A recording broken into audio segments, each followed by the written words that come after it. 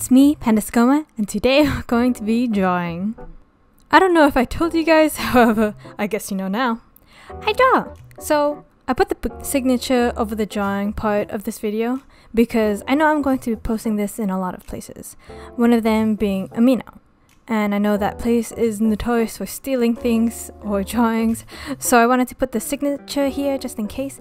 I hope it doesn't bother you guys too much. I tried to make it transparent enough so that it doesn't bother you guys, however, just strong enough so that no one can steal the video. Today we're sketching a Luna Moth Adoptable inspired from this beautiful moth. I actually had a previous drawing of her, but at the time I just started making adoptables and now I don't really like it. So I'm actually trying to redesign her in this speed paint, which you might see a little bit later. Now I'm just trying to make the sketch make more sense instead of just a sloppy mess. I think at this moment in time I didn't know I wanted to redesign her, so I just started sketching out her old design. What I originally had planned was that I was going to make her pose much better and also just draw it much better. I'm just drawing her body shape. Basically, I'm just drawing her naked and using boxes to help me figure out how her torso should be drawn so that I can draw the legs and limbs onto her. I had a bit of trouble with the hands and arms, but now I'm just starting to get greedy with the drawing and started making up some new ideas for her. I knew that by remaking her design, it was going to take much more longer to make the drawing, and I'm trying to draw her so that I can make money. I didn't want to waste too much time on something that I didn't know would make me a lot of money. But I decided to go and redesign her anyways because I just wanted to. I wanted her to have a sort of fairy-like image to her, even if she is a moth. It kind of just fits with her image since there's a lot of delicate elements in here. At this point, I was wondering how I was going to make the image to sell her. So as you can see, I started putting in the title and how much she will cost, very poorly by the way. And I decided to add in a larger image of her face so that even if the image was really small, you would be able to see how she looks like, and hopefully get someone who is interested in her design. Now I'm trying to make a sketch that's more comprehensible for me, making sure that I get all the details right. Getting all of the details of the braids were the hardest because I'm trying to figure out which hair is being taken to make the braid, and also make the shape of the braids believable. I also added in some little flowers to her hair, which I thought was fitting to her theme. I also couldn't forget her halo, which she had in her previous design. I think it was one of her things that made her stand out, at least maybe in her other design. I had a lot of trouble with the hand here, but I was trying my best to make it look relaxed but holding up the branchy orb up, even if it's floating. I'm trying to get all of the little fingers look like 3D fingers instead of just flat pointy pieces, so that's why you're seeing all the little lines in between the fingers, even if I'm not going to add that into the line art. Now I'm working on the top of the body, moving on to the other hand. However, this one didn't take as long because it was a pose I was more familiar with. However, I still had trouble with it. I wanted to make it as good as I could make it. I think it was because I was a little rusty, but I didn't really like it. But it was good enough. Sometimes, even if you try your hardest, it won't always look good. Anyways, now we're moving on to the legs. At first I thought I was going to be giving her some vine-like boots. I don't know, I was just throwing out some ideas. I also decided to draw the back side of her dress so you could clearly see the little stringy thingies that come off her dress, as inspired by the wings of the Luna Moth. Now I'm trying to draw comprehensive vines because before I just slapped it on there, so now I have to make sense of it all. And as I said earlier, I thought I was going to be making some vine-like boots. At the time of making it, I didn't know how it was going to turn out or how I was going to look either, but I was just trying my best. While I was drawing it, I was wondering if I was going to make the boot brown or make the boot green. All I knew is that there was some vines on top of it. Anyways, we're just retouching up everything here to make sure everything is neat for when we do the line art. I decided that for the new design, the little circles on her dress is going to be the different phases of the moons. I thought it would be a cute little detail, especially since her whole design is based off the Luna Moth, even though the moth itself isn't actually about space or stars. It might be a good idea to add. I tried retouching up the legs since they looked a bit stiff. I started really questioning what I was doing here, so I had to make the legs into a more blocky shape so I could understand it more and make sure I'm doing a good job on it. I tried retouching up on the arm, but when I looked at it from far away to check it, it just looked ugly, so I just undid everything. Anyways, we started to do some of the lining on the eyes and the hair, and there was a lot of undoing and redoing involved. I actually had not drawn for a couple of weeks prior to this drawing. I was trying to get myself back into drawing with this piece. The braids are probably one of the hardest part of the hair because the rest is quite easy for me. But that's when I realized I didn't really concrete the idea of her design. I didn't even know what I was going to do with the boots yet, so we had to go back to do some rough coloring to figure out how she will end up looking. Since the actual Lunar Moth colors is like this, I don't really know how to describe that color. However, we decided to use a very similar color for her palette. I really like that soft green bluish color, so I used it for both her skin and hair. I thought it would make her look pretty unique. Here you get to see how her actual wings are the Lunar Moth wings. And now we're just working on the little details of the design. I really love the idea of the vines because it really adds to her naturey look. Now we're finally working on the boots, the one I've been most afraid of designing.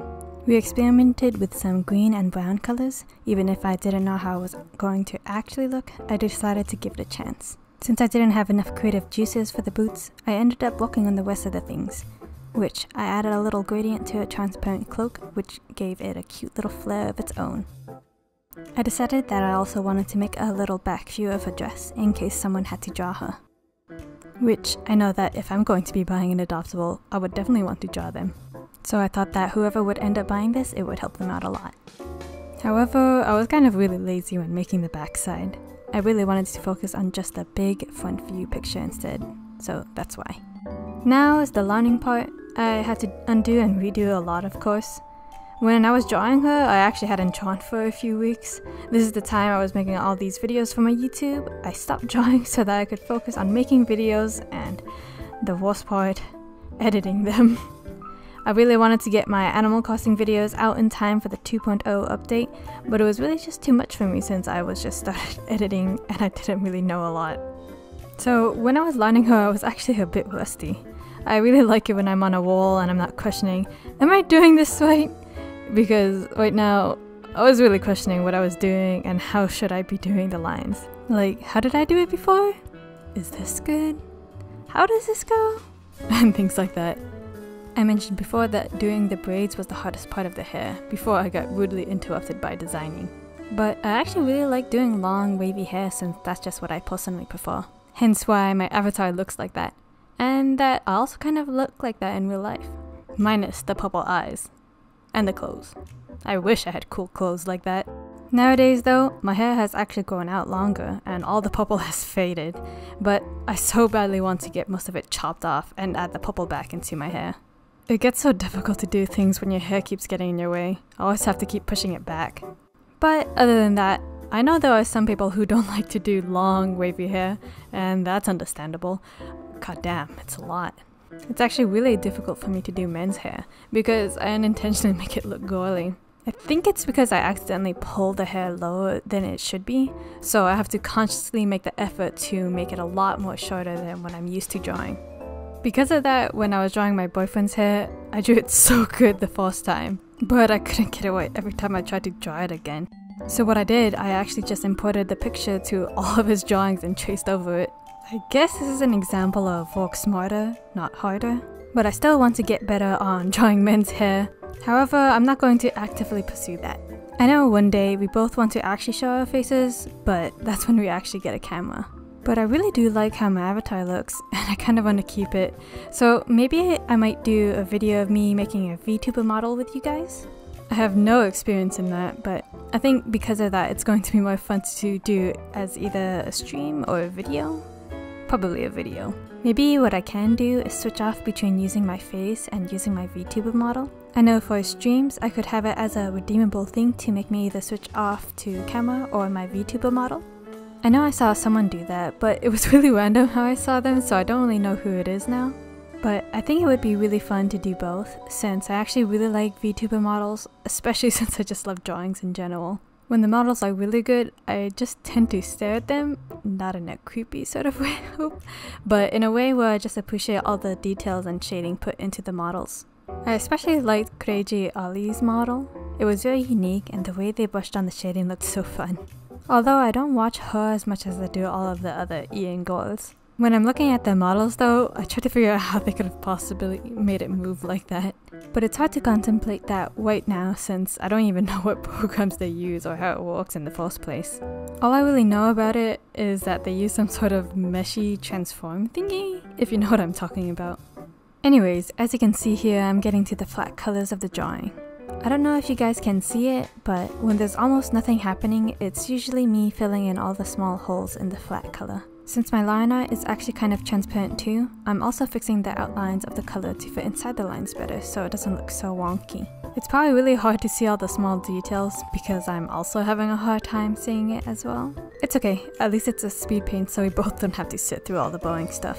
When I use the paint bucket, it usually does 99% of the job, but I do have to fix like the 1% of it. It's a little tedious to have your line art kind of transparent on top of your flat colors, but I think it makes the drawing look super good, so that's why I do it. I just really like to give it my all in a drawing because why would you have a drawing that doesn't look good, you know? I just like making pretty looking drawings, that's all. Since I retouched up a lot on her design, it's gotten a lot more complicated. Because of that, doing all the flat colors is so difficult. It took me a lot longer to do the flat colors for this piece than I originally thought. I have to keep referencing back to her sketch underneath so I don't miss any of the details. I've done that before. Anyways, since I didn't line the orb, I'm doing that now. I actually didn't really know what I was going to do with the orb at first. I was originally thinking we were going to go for a more lineless look for the orb, but in order to keep it cohesive with the character, I decided I should give it some lines. Now we can go ahead and give it some flat colors. Later on, we're going to give it a more glowy look, but I don't know how we're going to shade it since 90% of the orb is glowing. And you know how we were going to give the back view of the character? I didn't add the wings to it because it would only get in the way. However, I just realized you can't really see most of the wings because of her hair, so I'm drawing a reference of how her wings look like now. Also, since, as I said, I was lazy making the reference of the back of the dress, it didn't really turn out that good. I decided to redo it so I can understand what's going on better and probably make a better pose for it. Since remaking it, I really liked how it turned out, because the last one had a very awkward pose. Although it was difficult to get the hands right. I spent some time struggling since I don't normally draw hands at this kind of angle. So because of that, I decided to just make it have a very relaxed pose with not so much detail. Let's just say that it was because it was so tiny. Anyways, we finally got over the hand and now we're working on the rest of the tiny little reference. I've been really liking the look of a thicker line art on the outside and a thinner line art on the inside. I don't know if you can see it, but that's somewhat of what I'm doing and I think it adds to the drawing, even if it's subtle. Anyways, now we're moving on to the tiny little flat colors. I'm also doing the same thing here, where we're fixing up the spots the paint bucket didn't manage to get, and etc. Usually this sort of thing happens with any sort of sharp corner, and the paint bucket just doesn't manage to get that tiny part. I want to be able to transparent this later, and if you don't get the tiny little holes, it ends up looking a little weird. Finally, we're moving on to the shading. Usually, shading is the most fun thing to do, but when you have a lot of extra little details, it almost gets as taxing as the line art. It takes so long to make it look right, and there's so much to shading that you have to do if you want to make a drawing look good. Even if it looks like I got most of the shading done, I actually just slapped it on as a reference for me. Now I'm going to go back and clean it up a little more. I wanted to make the hair look round and fluffy like I saw in a drawing before, so I added some shade on the top of her head. Normally, I don't do this kind of thing, so it was really fun to experiment with it. I'm hoping that maybe I can keep it up for the other drawings I do in the future, if I remember. Because there are so many parts to the hair, there's so many places we have to shade.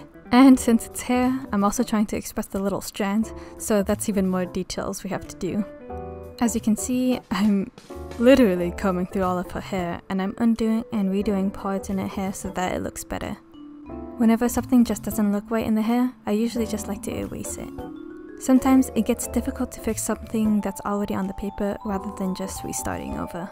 This is especially true if you're having a really hard time with a drawing in a whole. Sometimes it's best to just start fresh and try again. However, it can't hurt to save the other try you did, just in case the new drawing doesn't end up as good. We finally moved from shading her hair to shading the rest of her. I'm also trying to shade anything that is floating above something else, like for example the hair above the arm. Now we're just fixing the shading on the hand holding the orb, down to fixing the shading on the legs and make it a bit more shapely since it was so softly drawn on. I decided to fix up the shading on the arm so that it makes it look more rounder, hopefully. And even though I have a little bit of a hard time with it, I tried shading the breasts and the dress. That kind of rhymes. Now we're getting into the part of shading where we basically duplicate our shading layer. Right now the shading looks kind of harsh, but we're going to be fixing that later. at least right now, I'll be able to see what I'm changing on the shading. On this duplicated layer, I'm going to be erasing basically only the outline of the shadow. This creates a softer transition to the shading, so there will be a lot of very subtle changes to the drawing. I really like shading this way because it's a much more easier way for me to create that softer transition for the shadows. How I did it before is that I did it all on one layer, which, looking back on that, was pretty stupid. But after this, we're going to be working on fixing the colors of the shade so it's a bit more softer. We made the first shadow brighter and a lot more lighter, while the second layer that we duplicated is going to be creating a lot of the shading effect, as you can see. Now, unlike the first shading, there's still a lot more steps to do, however, they won't take as much time, I believe. At least that's the way I interpret it, unless it takes up the same amount of time and I just don't know it. But what we're working on, or going to work on, is the highlights, reflective lights, and a little bit of a lighter shade. Right now, we're working on the reflective light, which I think really makes the drawing look more 3D, if you know what I mean. And just like how we added a bit more shade, we're going to add a bit more highlights that is softer than the first. Whenever I do the highlights, it's easier for me to tell where to put the shades sometimes. But I usually just put the shading first, most of the time. I don't know what made me do it like this at first, I think I forgot to add the shades.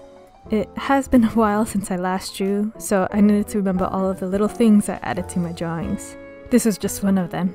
One of my favorite things to do while shading is also adding a bit of blue to the things that are further back from the character.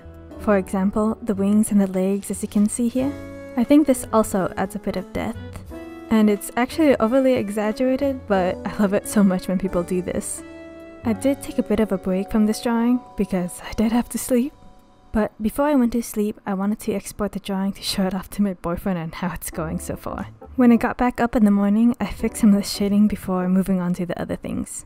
We started to work on the shading of the details on top of her, like for example, the vines, the transparent cloth, the flowers, and the halo.